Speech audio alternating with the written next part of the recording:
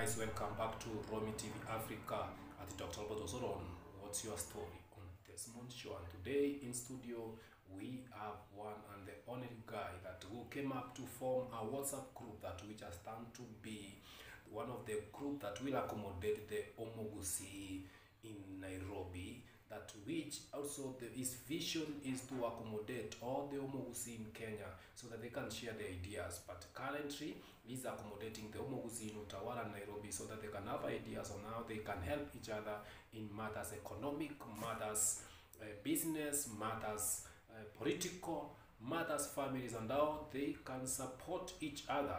None other than Mark Oyugi. Karibu katika studio zetu bwana. Yes. How are you? I'm good. Karibu sana. Unajua last time ulikuwa katika studio zetu. Yes. Na tuliweza kuzungumzia mambo mengi jinsi ulivyoanza katika hii group ya Umoja Wa Mkisii, yes, katika mji wa Utawala. Yes. Na kwa kweli ilikuwa ni jambo nzuri sana. Kwa wale waliweza kusikiza lugha, kwa maana tuliweza kutumia lugha ya mama, yes, waliweza kufurahi sana na wakataka kujulia hali ulianza hache, hawakuweza kufahamu sana. Yes. Lakini leo kwa sababu kuna mambo ambayo umeenda step, bado nitawaleta katika lugha ya Kiswahili waweze kufahamu 1 2 3 kidogo. Na tunaposoma mbele nafikiri itakuwa vyema, yes, tuweze kufahamu ni nini ilichangia ukaanza hili. Lakini kabla tuweze kufika hapo, labda unaweza kujitambulisha kwa majina kwa mtazamaji naye kutazama, yes, na msikilizaji.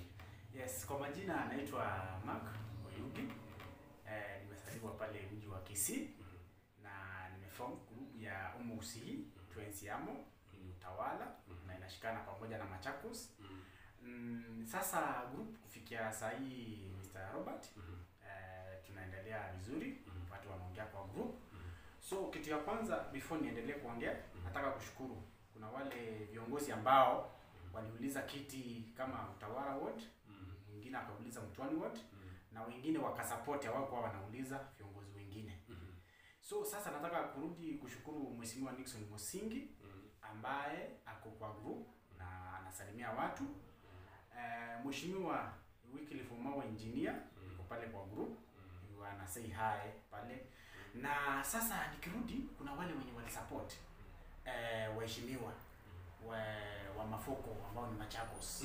Nirudi niseme thank kwa Madam Waris Kwamboka kwa kazi anafanya kwa ofisi ya Commissioner Patrick Makau. Sasa Mr. Robert, yes, tuko na jamaa ambaye anafanya kwa ofisi kubwa. Anaitwa Dennis Oyungo Musa. Ni chairman of Imara. Ni chairman wa Shabala. Na amefanya kazi mzuri sana pale. Then ni chairman wa court in Mudwani yote nzima. So sasa kwa saa hii niko na mpangilio ya kutafuta watu kama viongozi wa Kisii, wakae chini tuelewane. Kitu ya kwanza tunataka kuja pamoja ili mtu wetu akipata shida, any problem, tunajua jinsi ya kuweza kumsaidia. Yes, kama sasa hapa Nairobi napata mtu amepata shida, ameifiwa, mtoto wake amekufa, napata tunaweka nini pale kwa barabara, tunachangisa. Yaani tunang'ang'ana ndio kufikisha mwili Kisii.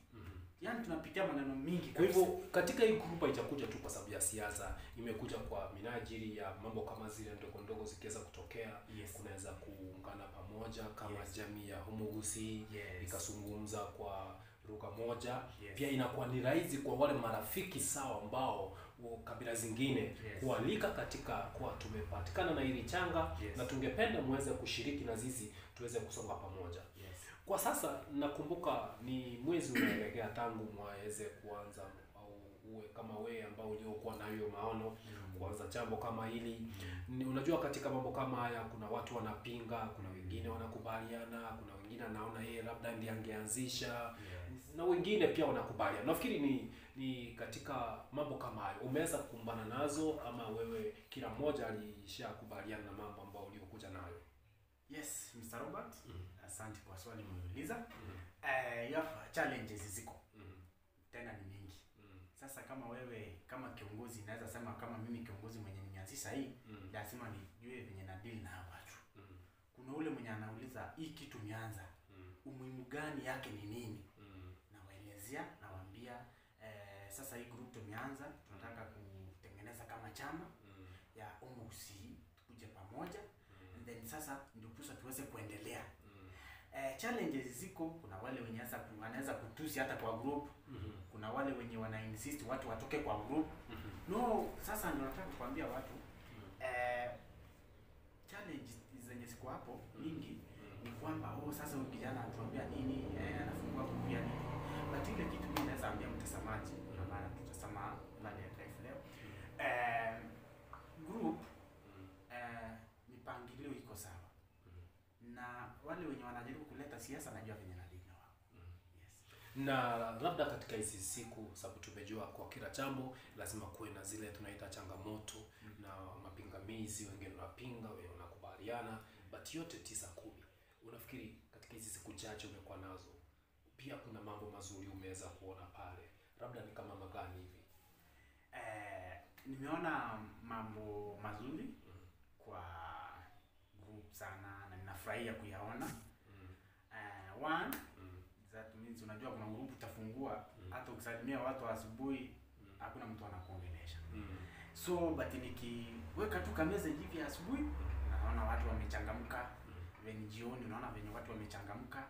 So it's like ni kitu yenye ambao mimi naweza ambia wale watu wenye wako kwa group, so tuzidi kusaidiana tu kwa jambo lingine. Si kitu si mimi nasaidia, inakusaidia pia wewe. And then Mr. Robert, kufikia sasa hivi mimi mwenyewe niko na mpangilio wa kufanya meeting kwa sababu kwa watu wananiuliza sana. Yes.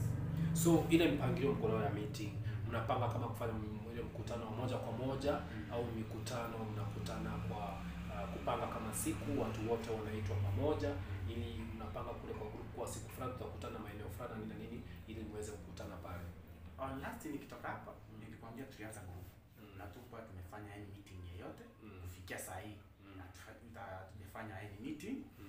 So sasa ndio nakwambia tunataka kufanya meeting kubwa sana ambayo tunaita mkutano kubwa, especially Mkisii, Anaisi Kinka, Muungano Road, MC and Airways, so that you can make songe tena huko separate chini, you can join us, so that ndio posa tuweze kufanya meeting, so watu wajuane. Sasa kutoka hapo unajua people mkikaa chini watu wanaleta ideas. Yes, what a way forward. Yes. Na katika hii mikutano mnapanga mweze kukutana, labda because mkisema ni hoteli fulani au maeneo fulani mtakuwa mmehaya ndio mkutane, najua inahitaji mambo ya kifedha, yani pesa. Na pia hata kama ni mahali watu watakunywa chai ama kukutana kwa mahali hoteli ama popote pale, umefikiriaje kuhusu hilo changa? Kuna watu ambao wamejitolea kwa kusupport ndio mkutane, ama kuna mpango gani? Mpango ambao niko nayo sasa hivi ni mpango, si lazima tupatane kwa hoteli because mimi naweza sema kwa mapato yangu maybe iko chini. So na niko na idea mzuri ya kuambia watu. So tunaweza patana any mahali, nitatafuta tu any place na nitaandika kwa group na kila mtu ataona. Na labda katika ile mipango mko na, nafikiri wakati mnapoanza agenda yenu, nafikiri mnapokutana itakuwa gani? Agenda yetu kubwa ni vile ambao nimesema, ni kukuja pamoja. Kitu cha kwanza nataka kutengeneza team kubwa sana ya Umoja Wa Mkisii ambayo itakuwa kama chama. Hii chama si ati tuna contribute every month and you see like people wanaanza kusema pesa zimeingia kwa accounts. Hapana. Kukuja pamoja ni ile make lenye nimekwambia, mtu wetu akipata shida in Nairobi, sisi kama wale Umoja Wa Mkisii tunaishi utawala, tunamsaidia aje. Na mpenzi msikilizaji na mtazamaji, kumbuka tumekuwa na Mark Oyugi ambao ni kiongozi au mwenyekiti katika group ya Umoja Wa Mkisii katika mji wa utawala ambao anaolenga katika mji wa Nairobi na taifa nzima.